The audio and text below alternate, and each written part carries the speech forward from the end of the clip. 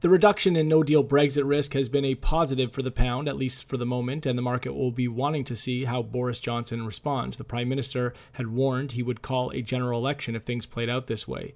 The euro has also been bid up out from multi-month lows, with the single currency getting a prop from broad-based profit-taking on U.S. dollar long exposure, and on the back of incoming ECB President Lagarde's expressed concern with the negative effects of unconventional monetary policy.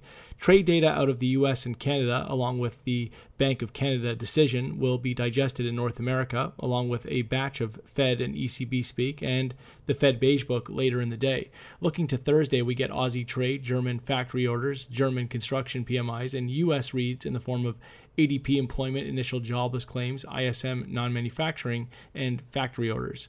That's all for now.